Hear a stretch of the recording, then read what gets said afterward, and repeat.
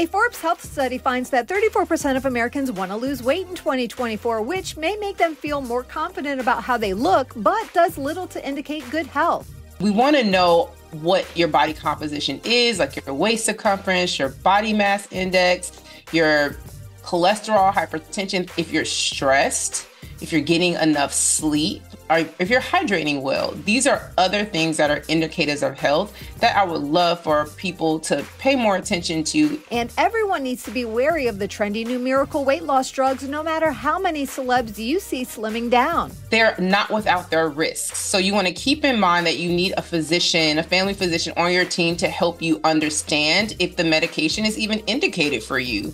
It might not be something that you need to lose weight. You also have to know there are some side effects to the medication, and it's based on you as an individual. You need to know where you are holistically to see if this medication is even something you should be considering.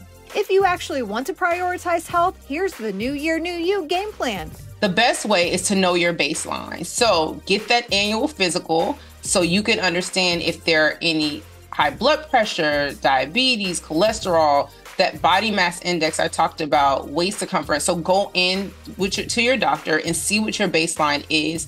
Talk about your family history.